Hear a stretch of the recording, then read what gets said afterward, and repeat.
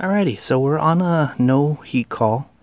This is a brand new Lennox furnace. It's like, I think it's only like a month or two old. No heat, air conditioning, fan, all that works. So I came up into the attic. It's an upflow in the attic. So the inducer's not coming on because I was originally got a an error code on the board saying that the low pressure pressure switch didn't close because this guy's not creating a vacuum. So let's go ahead and cycle it and see what happens. So it's calling for heat. You can see that? Well, it's hard because I got the light on. But it's saying H. And this isn't spinning at all. Let's see what we get. So look at that. We got 120 volts. I'm cycling it on here. You hear that? That means I got 120. See? I don't know if you can see that. There you go. So we're getting voltage, but the motor's not coming on. So it may be a defective motor.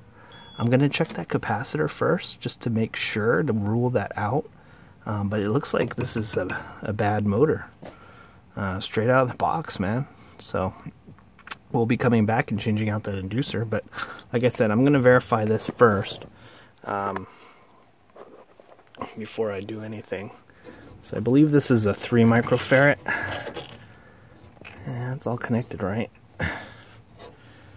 So I know I should probably be discharging this thing, but I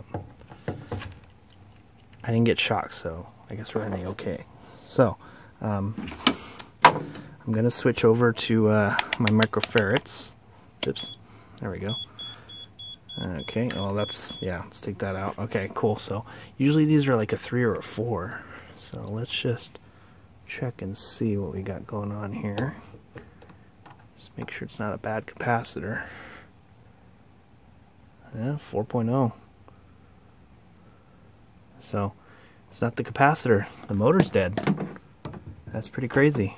I don't think I've ever had a brand new system with a dead motor like that. I'm sure it happens, but I mean, I'm just saying from my personal experience, I've never had it. I came across one, so I'm going to get the make and model, or the model and serial, and I'm going to have to order it tomorrow because it's like 6:30 at night. That's why they call me the Nighthawk. So, but anyway, yeah, so it looks like we got a bad inducer draft motor.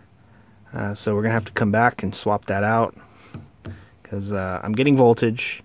When it comes to checking connections, you want to just kind of double check, which I did off camera. That's why I found that it was working. I guess I just wasn't getting good contacts in there. But yeah, I just want to double check because I checked the wire and it's good. It's not nicked or anything like that.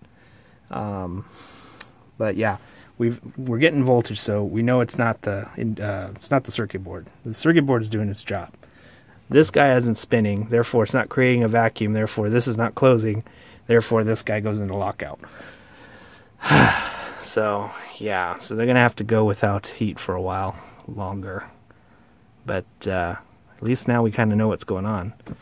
Very surprising though. Honestly, I thought this was going to be off or something, because, you know, it happens.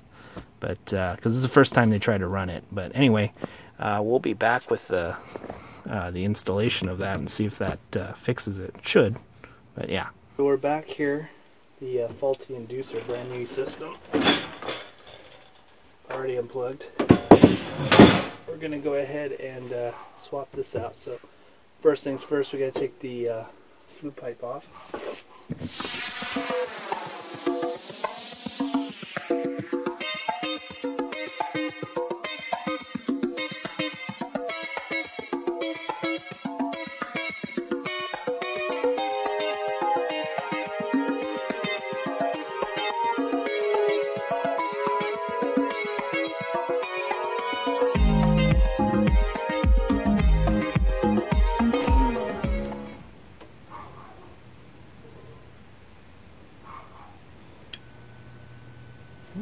Inducer's turning.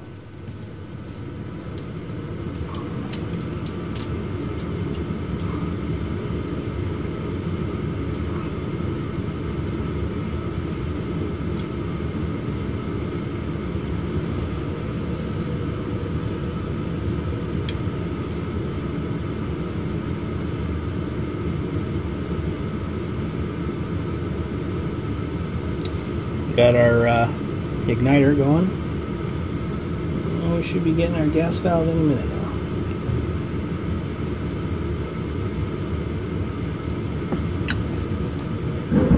Alright, we got ignition. And now we're just waiting for our blower.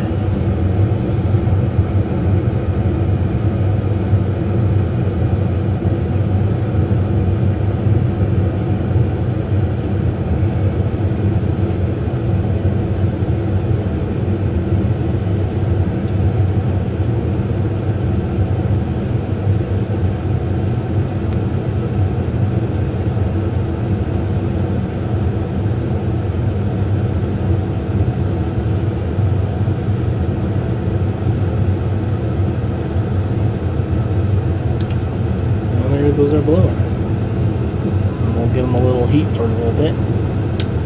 But yeah, that was our issue. We had a little piece of rubber stuck inside the inducer draft. Probably when they were installing it, it looked like the plug for the suction line of the evaporator coil. Probably dropped it down in here. When we turned it on, sucked it in, got stuck. So I changed it out just in case, because you never know, it could have warped the wheel. Yeah, they're back up and running and they're heating. Because it's 54 degrees outside here in Southern California, so to us that's cold.